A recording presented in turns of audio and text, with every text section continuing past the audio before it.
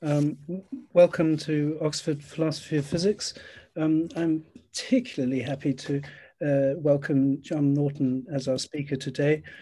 John has done so much work in the foundations and history of general relativity, special relativity too, Einsteinian studies more generally, that it's almost become his personal field, but also in statistical mechanics and large areas in philosophy of science. But I think one of the things I would like to say on behalf of the community, since we've got you here, John, at the Thursday seminar, is a heartfelt thanks for what you did some 20 years ago in setting up the Pittsburgh Archive for Philosophy of Science. And it's a magnificent thing for our field. And we're all of us tremendously grateful to you for it, even though we don't always tell you how grateful we are. John, though, has also got a new book coming out, and he's doing another service for the community and being sure to make it open access as a book, which is a sort of problematic thing, and it needs senior figures to do this. And he's going to launch his new book, The Material Theory of Induction, which will be coming out hopefully within the next 12 months. I think that's a reasonable estimate, is it, John? Anyway, I'm speaking far too long. Let me introduce our speaker. John is going to talk to us today on how to make modalities safe for empiricists. John, the floor is yours. Thank you very much, Simon. It's a pleasure to be here virtually, and I'm enormously grateful for all the people who've shown up. This is a little bit out of the normal line of things that you talk about in this in the seminar. So I'm especially pleased to see so many people coming. All right, let me take over the screen and start the PowerPoint, and let's see how this works. So there's that, and let's start this.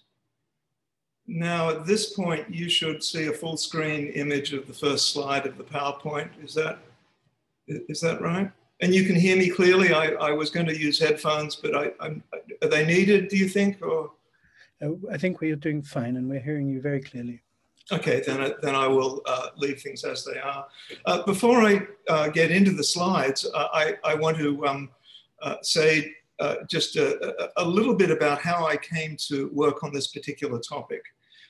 It came out of a sense of frustration that's been building in me over the last, even maybe 1 or 2 decades. Over that time, I've heard lots of talk about possibility and necessity, and it's been growing. I've accommodated it. I think I know what possibility and necessity means, and I hear people talking about it, and I think I know what they're talking about. But then doubts start to creep in. Then people start to talk about what's possible and what's necessary in ways that I realize I don't understand. The key moment for me is when someone says that something is not just possible, but metaphysically possible. And they put the emphasis on the word metaphysically possible. And it's at that point that I realize I don't know what's going on. I don't know what the metaphysically is adding to the possible. So every now and again, this isn't happening in idle chatter or something. I'll say that. I'll say, look, I didn't really understand what happened there. What is the metaphysical add? What's happening here? And I'm expecting a simple answer, but I never get it. Instead, I get this very awkward look as someone's having a thought that says, uh-oh, how do I explain adult things to someone who has the mind of a child? Right? And so, of course, I never really get something that's satisfying. Maybe some of you are on the other side of this conversation and had that experience of thinking, what do I say to him? What do I say? So, okay, I decided I've got to sort this out. So I sat down and tried seriously to think about, well, what can we mean by possibility and necessity? And how does that fit with what is out there in the existing literature? So this talk is then the result of what came from those efforts. There is a paper that's attached to it. You can get it on my website, and I'll remind you of this at the end of the talk. I'll mention now that this is still work in progress. This is fresh work. So if you have helpful thoughts, now really is the time to pass them on to me. I'd be very grateful for anything you can tell me. Okay, so let's get on with it then. How to make possibility safe for empiricists. I am an empiricist. I take an empiricist approach to it. So this will be an empirical count of possibility, and you'll see how all of that works out. So let me start to move through. Okay. So what's this talk going to be? It will be an empiricist account of possibility. The central claim is going to be the following. There are just two notions of possibility that can be used responsibly. They are empirical and logical possibility. They're the only well-founded notions. There are, of course, a bunch of other notions out there in the literature: conceptual, metaphysical, nomic, physical, epistemic. I'm going to argue that insofar as they have anything to add, they have nothing that's well-founded to add to these accounts. So it's a strong account. It's quite imperialistic. I'm saying this is the only stuff that works. Nothing else does. And then towards the end, I'm going to look at some of the properties of this notion of empirical possibility. And I'm going to argue that much of the standard machinery that's used in philosophical circles to talk about possibility actually doesn't work when it applies to this idea. So, for example, there's a familiar duality of possibility and necessity. That, for example, is not always going to be upheld. It will sometimes fail. Okay, so the first item on the agenda then is to give you a brief sense of what the idea of empirical possibility is that I'm going to be talking about. There'll be more details later, but I just want to get on the table, the basic idea. This is the view in brief. It's an empiricist account, and I want to emphasize the sort of empiricism that's involved here is a very modest sort of empiricism. I call it small e empiricism. It is the view that we can only learn contingent truths of the world from experiences of the world.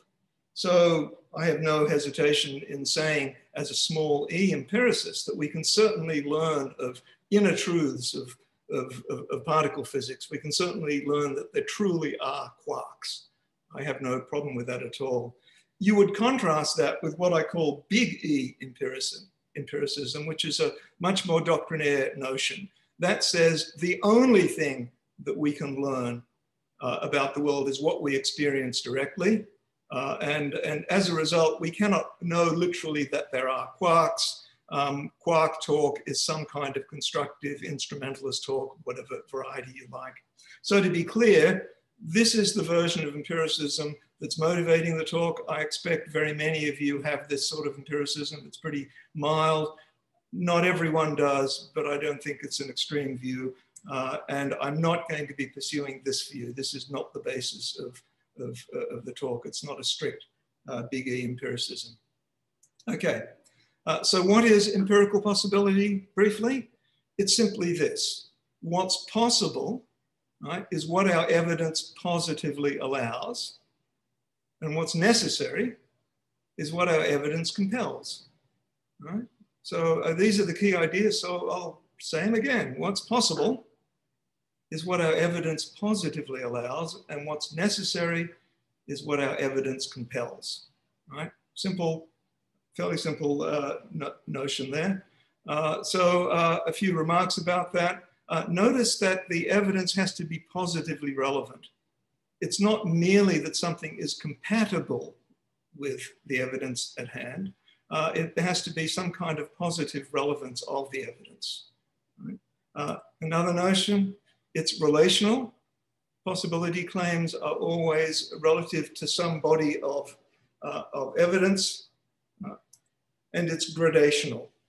There are wide ranges of strengths of possibility, from the barely minimally possible at the most extremely unlikely end, all the way through to very great strengths of possibility. All of that inherited directly from strengths of evidence. So there's no mystery where these particular notions are coming from.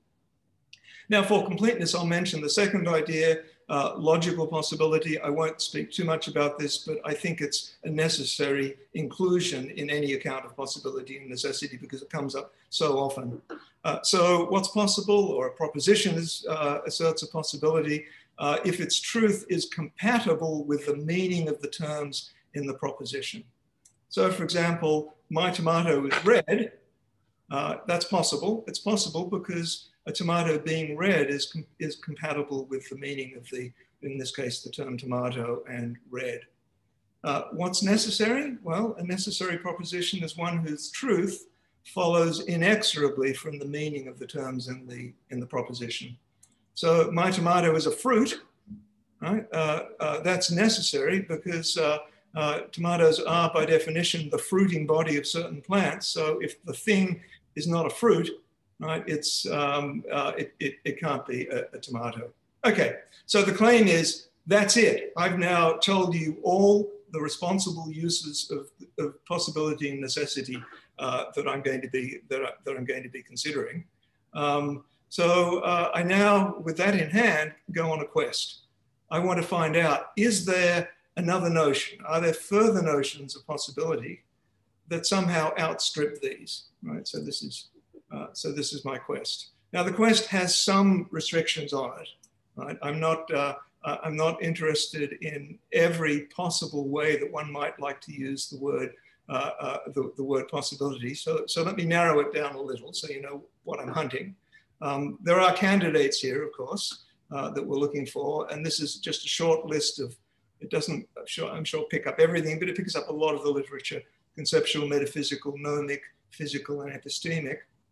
And what I'm looking for in this list of candidates is something that satisfies the following. I'm looking for notions of possibility and necessity that are in the world, right? The possibilities of things in the world. I'm not interested in notions of possibility that depend essentially on how we use language, right? I'm looking for notions that are independent of language. I'm not looking for notions that somehow depend essentially on the way we think or the way we believe or what beliefs we have. I'm looking for notions of possibility and necessity that are independent of that. Now, I don't preclude language and thought-dependent notions of possibility and necessity as being something that one can investigate. I like to think that the first is the sort of thing that a linguist would pursue, and the second is the sort of thing for empirical psychologists to worry about. And to keep you oriented on my thinking, lurking in the background of this quest will always be the perennial question of an empiricist. How do we know this? I will be asking, how do we know this? How do we know this? Okay, so let's have a look at some of the candidates here. The paper that I've mentioned goes through them all in somewhat greater detail, but I can identify a few as being of lesser interest for what's going to happen, and then focus on the ones that I think are more likely to be drawing attention. Conceptual possibility, the way I've defined logical possibility, they are just the same thing, and that's fine insofar as the conceptual and the logical possibility coincide. I have no issues with it. Nomic and physical possibility, well, these pertain to things that we learn empirically about the world. So they come out as being the same thing as empirical possibilities. I do not hold a governing conception of laws. I take laws simply to be empirical, to be contingent truths learned empirically that happen to have very, very wide scope. There's more that can be said on that, but I don't think that's where the concerns are going to be. I think the two cases that need most attention from me are metaphysical and epistemic possibilities. So let me talk a bit about them. Let's start out with metaphysical possibility, the one that puzzled me the most. So picture a simple-minded empiricist like me going to the metaphysics literature with the question, I hear you talk about it, I want to know what it is. What is metaphysics? And I think you all know that the first discussion in any serious discussion of metaphysics is always saying something like, it is not easy to say what it is. And there's a fairly labored discussion telling you just how hard it is to specify. It's not encouraging for someone like me to be told that the experts don't really know what they're talking about, but okay, I hang in there. We, of course, have Aristotle. It's being qua being. I'm not enough of an Aristotle scholar to be able to get terribly much out of that. I get some sort of idea. Peter van Inwagen is, I think, one of the leading metaphysicians of our age. And in his book on metaphysics, he eventually settles in on this as the best definition he can find. And I find it quite congenial. Metaphysics is the study of ultimate reality. And that is great because that's what I want to know about, ultimate reality. Boy, that's the guy. So what happens when you then look for metaphysical notions of possibility and necessity? This is what they look like. This is Gandler and Hawthorne talking about metaphysical possibility. They say, quote, it's taken as the most basic conception of how things might have been. Good. And here's Kit Fine giving another definition. It would take more of a God to break a connection that was merely metaphysically necessary. Sorry. It would take more of a God to break a connection that was metaphysically necessary than one that was naturally necessary. Okay, great. I'm sold. That's what I want. I want ultimate reality. So off I go, and I'm now, this is truly autobiographical. I'm now reading in the literature, and I'm looking for what are the notions then, what are the cases that are going to instantiate this. And what I found is that the literature divides up roughly into 3 pieces, right? And I'll go through each piece, and as you can probably predict, I'm not going to be happy. So the first is traditional metaphysics of the type that goes back to the scholastics and certainly earlier on.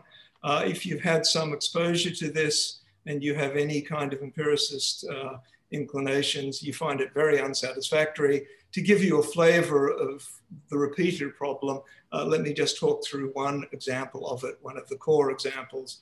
It's the traditional ontological argument for the existence of God. The premise is that to exist is more perfect than not to exist. And the conclusion is then that the most perfect being necessarily exists. Well, I look at this and I think,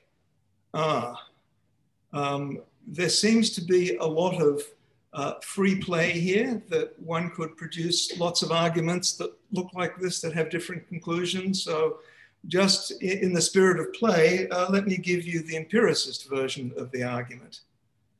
My experience of the world is that to be more perfect is to be less likely to exist. So I have lots and lots of experiences of imperfect spheres, round things, and they're far more likely to come up than perfect spheres, right? So I have this premise: to be more perfect is to be less likely to exist. And so from that, you conclude by parity of argument that the most perfect being is the least likely to exist. I don't offer this as a serious argument. It's not a serious argument. And that, of course, is the whole problem. I don't think any of these can be taken seriously as arguments. Van Inwagen, in his chapter on the ontological argument, struggles mightily to see if there's some way to rescue the argument.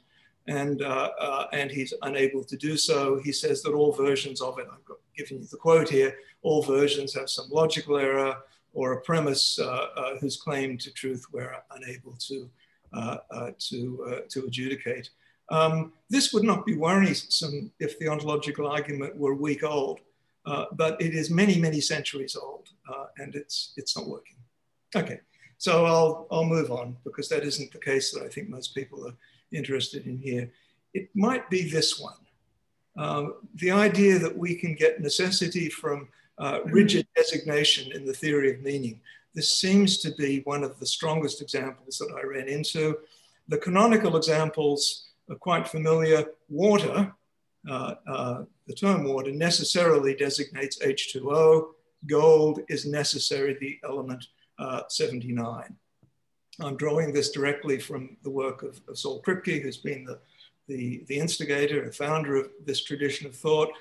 This is how he conceives of the notion of necessity here. He says, I don't just mean physically necessary, but necessary in the highest degree, right? And of course, he attaches this to metaphysics. It's not a notion of epistemology, but a notion of metaphysics. Now, this is where I am lost. I simply, you know, not for lack of trying, I just don't get how those claims are sustained. Now, I look at the example for, take gold as necessarily element 79, and I can see certain facts, right, that are possibility and necessity sustaining, right?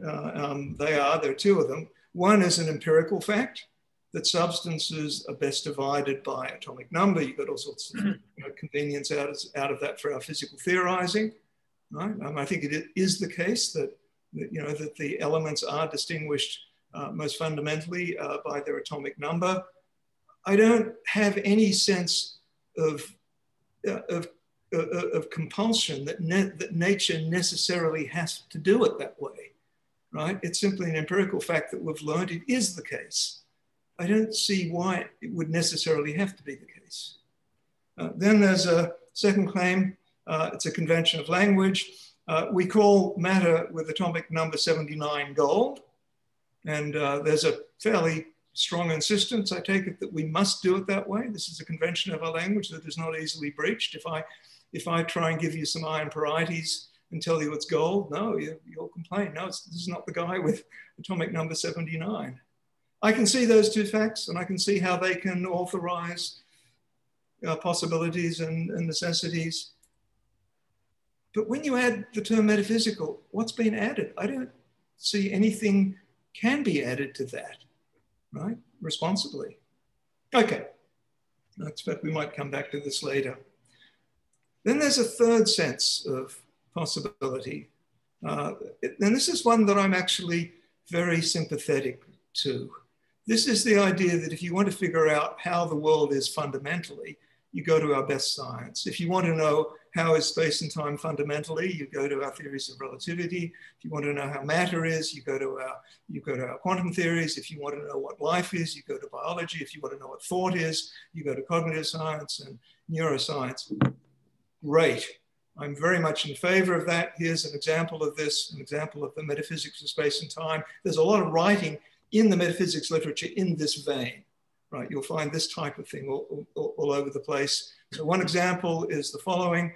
If, as relativity theory tells us near enough for our space-times that space and time form a Minkowski space-time, then there is no unique relation of simultaneity across space. To say that these two events were simultaneous, right, is a frame-dependent result, and there's no unique statement of that independent of the choice of an inertial frame of reference.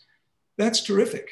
That's just the way things should be done, but this is just empirical possibility. We discover these new results. You know, at one time, if we thought that necessarily our space-time had to be Minkowskian, along comes general relativity, and we discover, no, it's only approximately so in various places.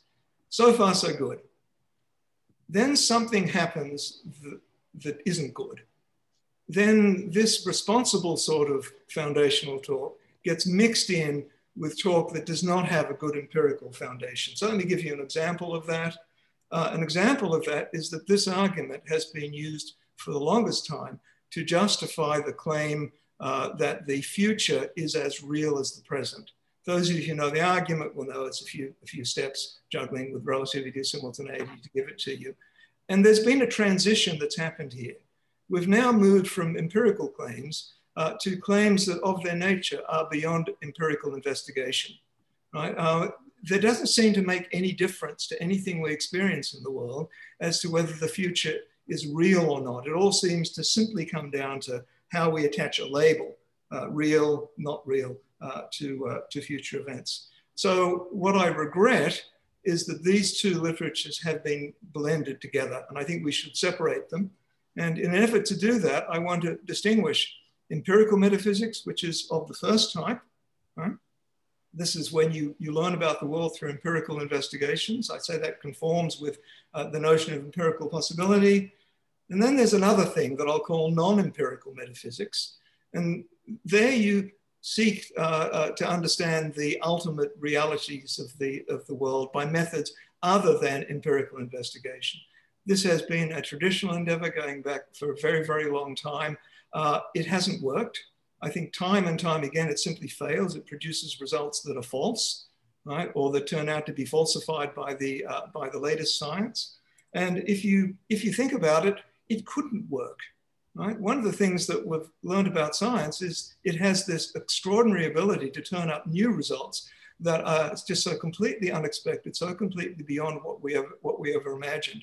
Someone doing non-empirical metaphysics is trying to anticipate all of this. It just isn't going to work. Okay.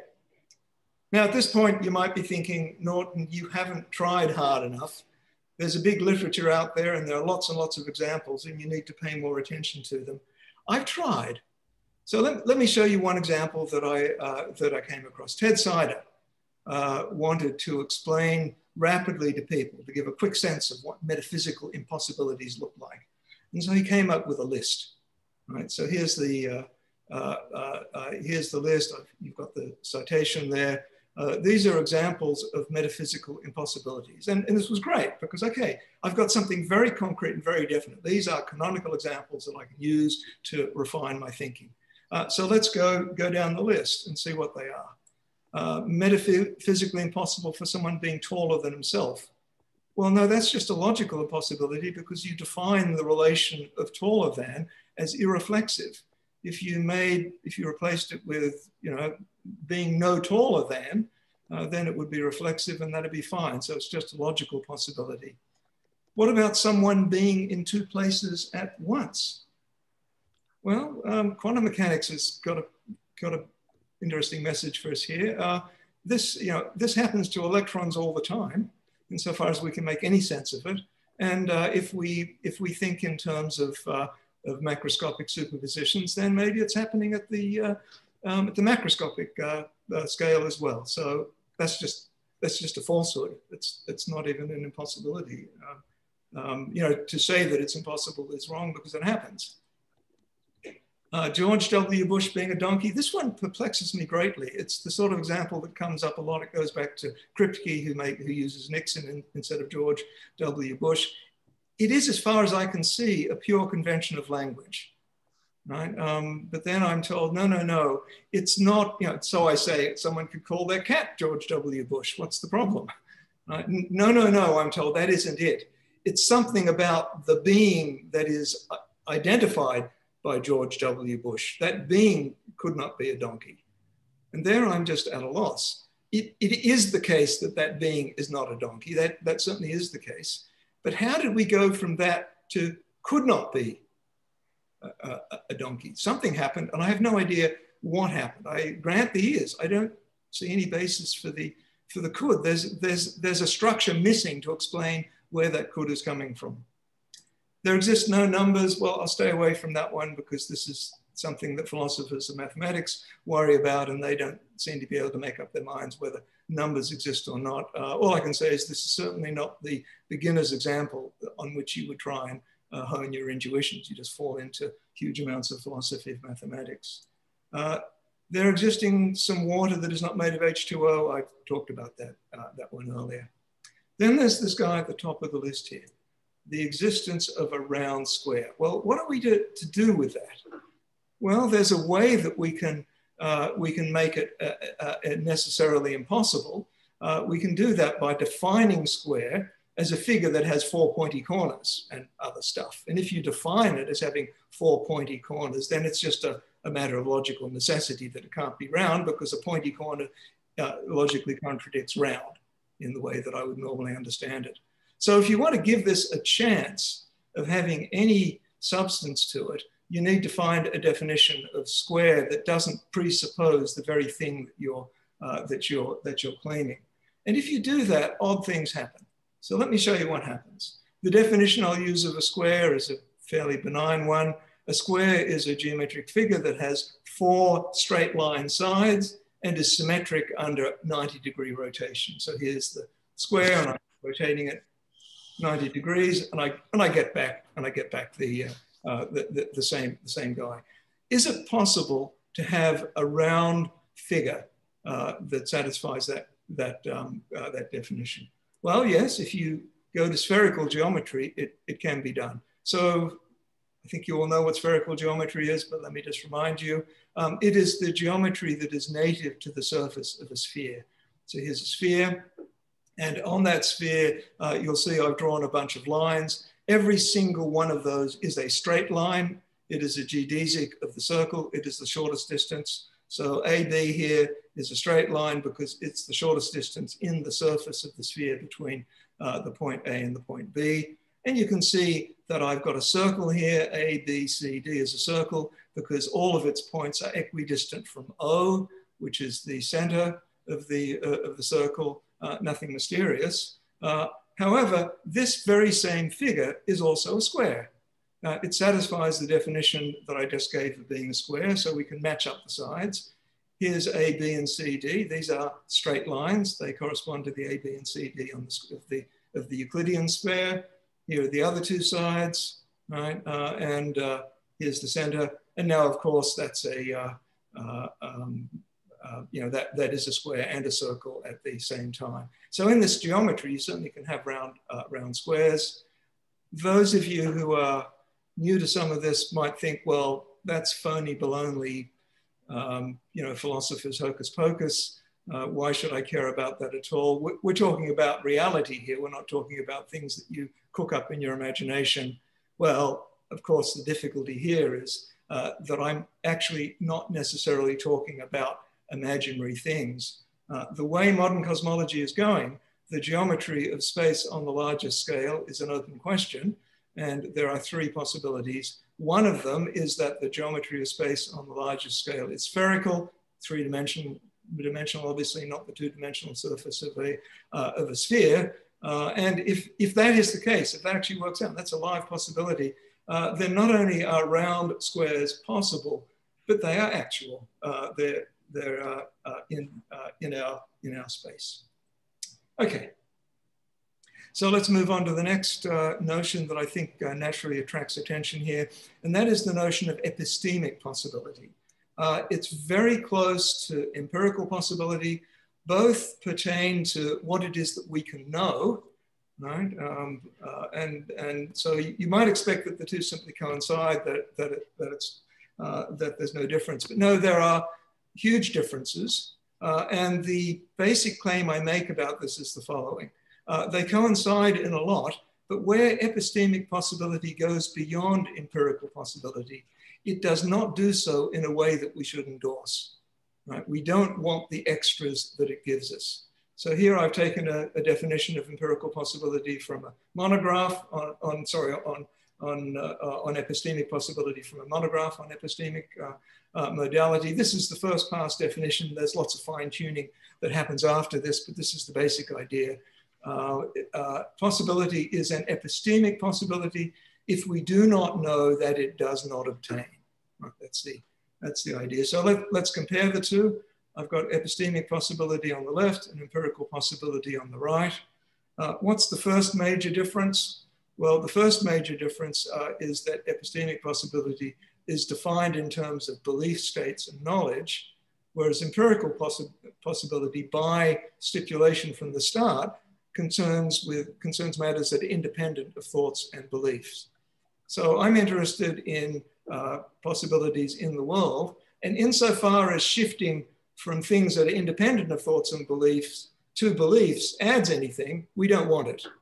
Right? So you can see, as far as I'm concerned, that addition is cut off. Then there's a second thing. It's defined, epistemic possibility is defined by a double negative. It's we do not know that it does not obtain. I emphasized for you early on that empirical possibility requires positive evidence, even if incredibly weak. There just has to be some sort of relevance there. Does this matter? Does this make a difference? Yes, it makes an enormous difference because it attributes incredible creative modal powers to ignorance. So how does that work? Well, let me give you an example. So here's the proposition. There is a magical wizard with powers of levitation in a parallel universe causally disconnected from our own. I've tried to set this up in such a way that we have a proposition such that we have no possible evidence for it. If this, if the details of this aren't working for you, think up your own example. There has to be something for which we have no possible evidence. So is this possible or not? So let's think about it. I'll give you a moment to think. Is this an epistemic possibility? Do not know that it does not obtain. Yeah, of course, that's an epistemic possibility. We do not know that it does not obtain. Is it an empirical possibility? Well, no, because by the very design of it, we have no, we have no evidence at all pertaining to it. That was the whole goal. Okay, so that now concludes my sweep through different notions of possibility. Let me now tell you a bit more about the positive position that I advocate, empirical possibility, less briefly. In the paper that you can download, I set the account up with a series of propositions. I'll reproduce them here, tempting as it is to read them all to you and go over them clause by clause, but it would be too long and too tedious. So let me just point quickly at what the key ideas are. Empirical possibility is evidential support. So it inherits a structure from relations of evidential support. That's a very rich structure, very rich set of relations. So that makes possibility a very rich and interesting notion. It comes in degrees of varying strengths. That's one of the most important things that comes out of the richness of this particular structure. Empirical necessity is evidential compulsion. Now for that, I say that the evidential support has to pass some very high threshold. So the sort of thing that I have in mind here is, say, energy conservation, at least in normal circumstances. The evidence in favor of that is very, very high. It has passed whatever this threshold is that we might set. So it is an empirical necessity. It's the sort of necessity that you think of in science, insofar as you're not thinking of logical necessity. Limiting case is, of course, logical necessity for empirical necessity. If the evidence deductively entails something, it's certainly empirically necessary. Then finally comes another condition that's negotiable. I want to put it in the list because I find it important. The notion of possibility is relational. It's possible with respect to some body of evidence. And I'm not interested in just any old body of evidence that you might care to think up hypothetically or counterfactually. I'm interested in the actual evidence that we have, and I want to privilege that. That's the one that I care most about. So I have an evidential actuality condition here. It's negotiable. We can talk about hypothetical or counterfactual notions of empirical possibility by relating them to hypothetical or counterfactual bodies of evidence. There's room to tinker. There are options if you want them. I don't especially, but I'll mention them because they come up. We have a threshold that the strength of support must pass to get necessity. Why not have a similar threshold for possibility, some lower level, such that the evidence has to be at least this strong before you say it's a possibility, if you like. And one of the reasons that you might like that is that this then will enable you, at least in some circumstances, to bring back the duality of possibility and necessity. For that to work, you need an extra condition where you match the thresholds. Okay, all of this is in the paper. These are details. Let me try and pull out what comes out of this that is noteworthy, because what comes out of this is that this notion of possibility simply does not conform with the routine expectations of the literature on modality. Let me explain how that works. I've mentioned that duality of possibility and necessity. It's not going to end well here. So let's see how that comes about. Here we have a continuum of strengths of support that goes from all the way from assuredly not to assuredly so. Right in the middle, somewhere, we have that there's an Earth-sized planet with one moon near us. Right now, depending on how big or small near us is taken to be, there's a fair chance that that's the case. There are so many exoplanets out there that this seems quite reasonable. If we make near small enough, it gets a bit less, less well supported, but no matter.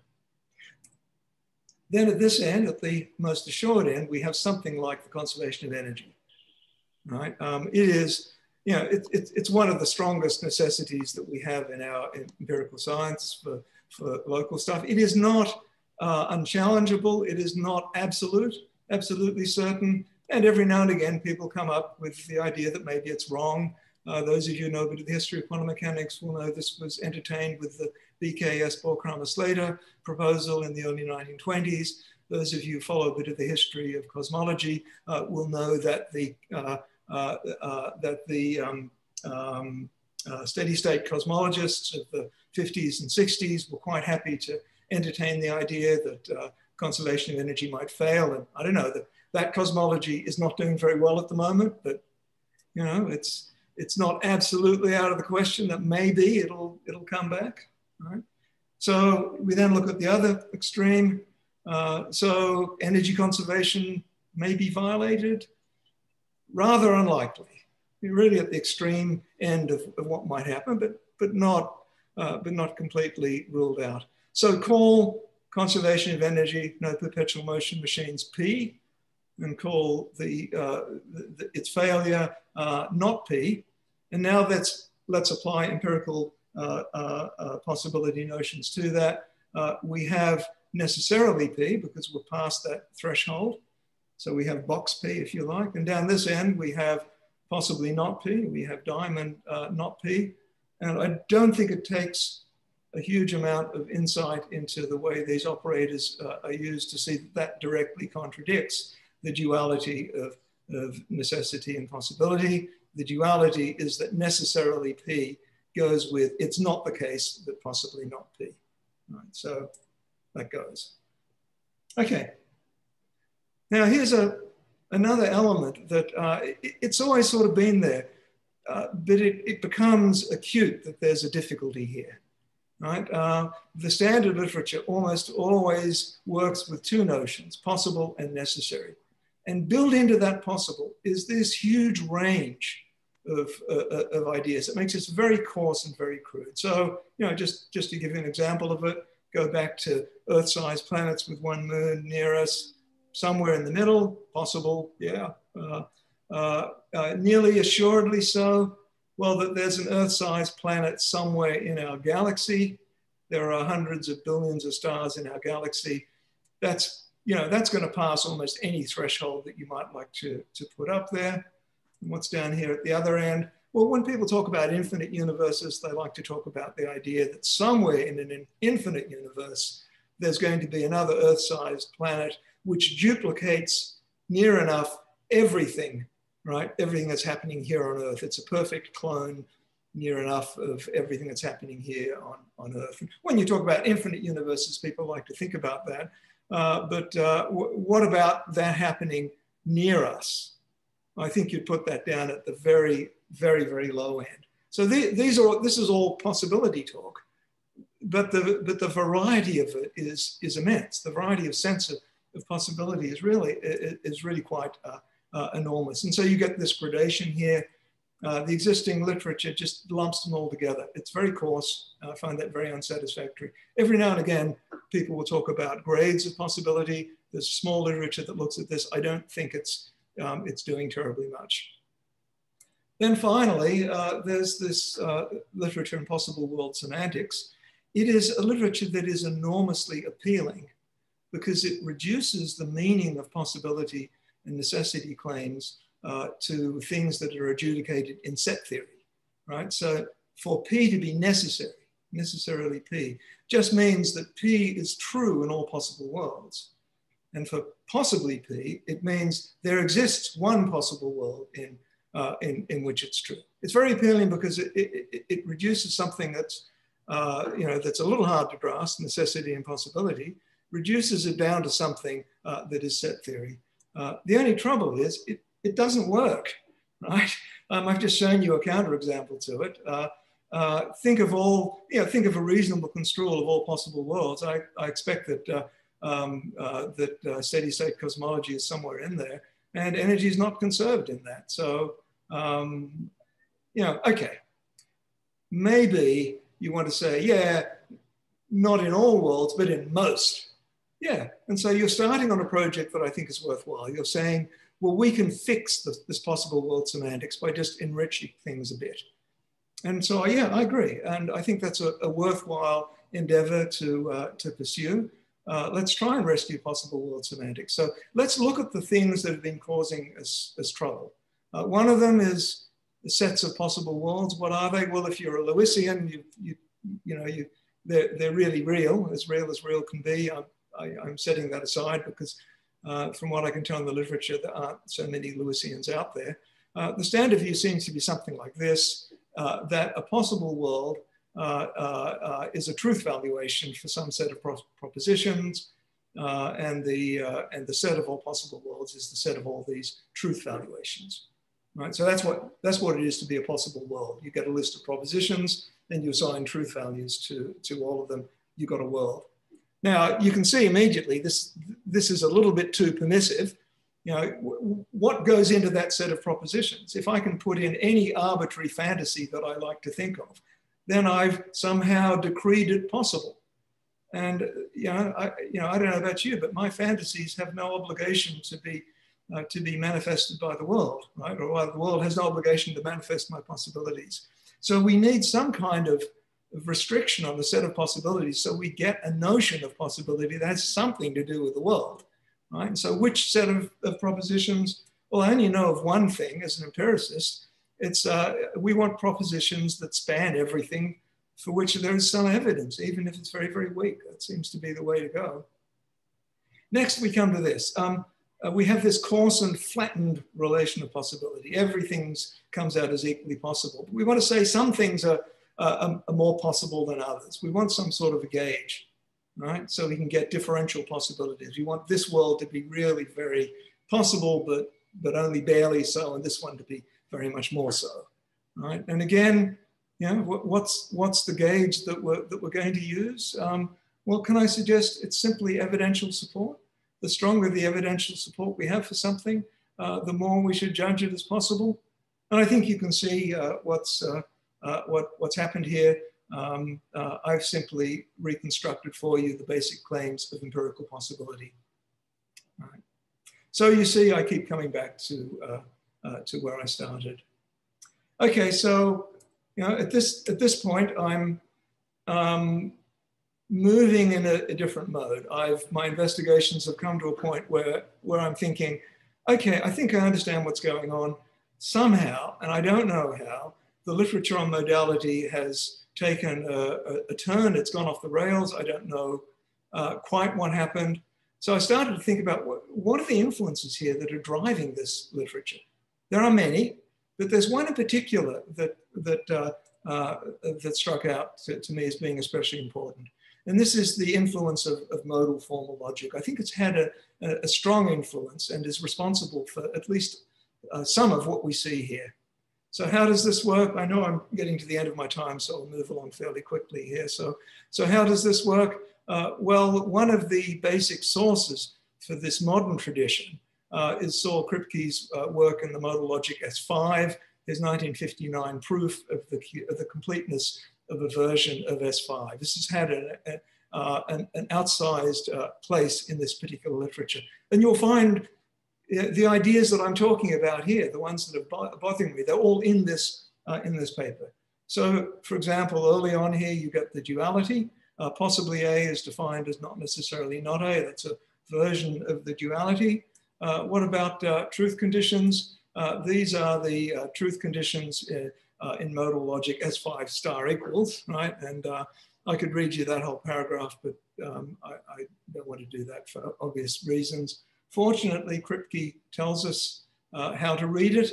The basis of the informal analysis which motivated these definitions is that a proposition is necessary if and only if it is true in all possible possible worlds. Okay, so we have the basic structures that we've been dealing with here in the logic. How should we think about them? Well, we can go back to the source of this logic. The logic was proposed by Lewis and Langford. This is where S5 is first proposed in their logic book of 32, reprinted 1959. And they tell us very clearly how we are to think of this notion of possibility and necessity. Here's the short discussion, but here's the page on which it happens. I know you can't read that, so I'll pluck out the bits that matter. They emphasize that the notion of possibility that they are describing with their logic is a logical notion. It is the notion of logical conceivability, or the absence of self-contradiction, right? So do they realize that there are other notions of possibility out there? Yes, they do. And they're very clear about this. A second and colloquially more frequent meaning of possible, impossible, and necessary has reference to the relation which the proposition or thing considered has to some state of affairs, such as given data or to knowledge, blah, blah, blah, blah. So it goes on. We can read more if you want. Which one are they talking about? They're very, very clear. They're talking about the first one, and we don't want to get them mixed up because they're frequently confused and the results are fatal to the understanding of logical principles. So they just want their possibility and necessity to be purely logical notions, not something bigger. So what's happened here? Well, it's a little hard to track Kripke's path. So we go to the, I guess, as the Gospel according to St. Saul, this seems to be the most read literature here. You find autobiographical material early on in which Kripke describes himself as working immediately after, at the same time as he's working on S5, he's developing these ideas, naming a necessity there, and he's using the results of the formal logic as a model. They're the inspiration for it. Now, I don't want to commit the genetic fallacy that he thought up these ideas at the inspiration of things that happen in formal modal logic. I don't want to accuse him of simply treating formal logic as metaphysics, formal modal logic as metaphysics, but well, that seems to be what's happened. People now seem to treat modal logic as metaphysics, and so here's a this work simply pulls out a notion of rigid designation out of the semantics that live within S5.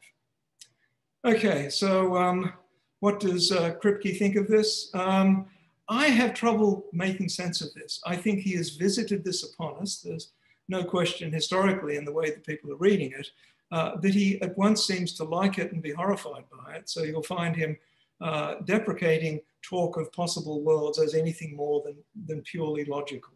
The term possible world may also mislead. Perhaps it suggests a foreign country, the foreign country picture. The apparatus of possible worlds has, I hope, been very useful as far as the set theoretic, model theory of quantified modal logic is concerned, but has encouraged philosophical pseudo problems and misleading pictures. Okay, so let me summarize what I think has happened.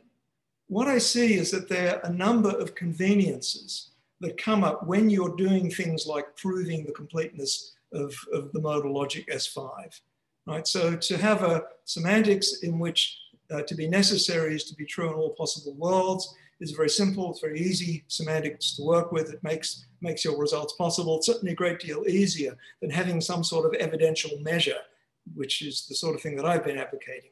That's going to make things really quite intractable.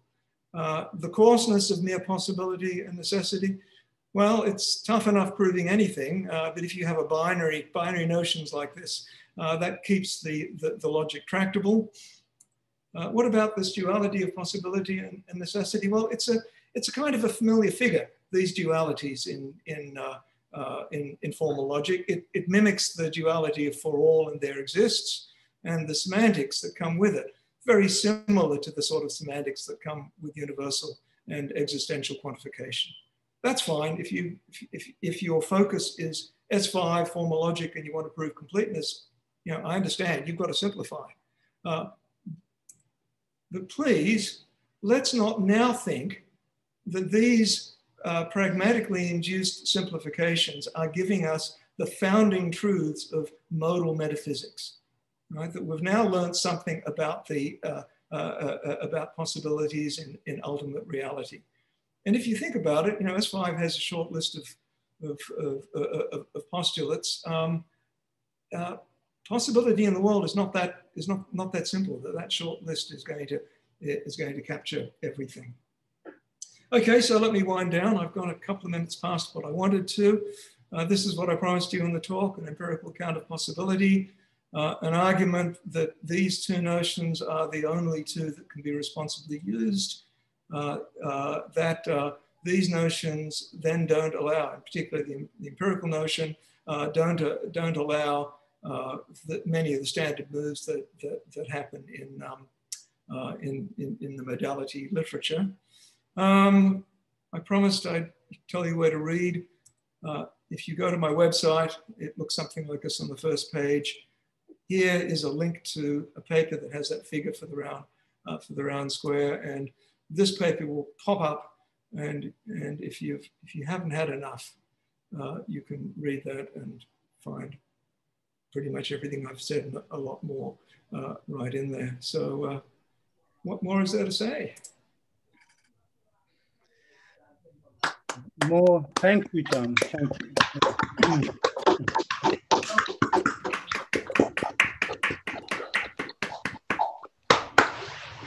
All right, screen relinquished.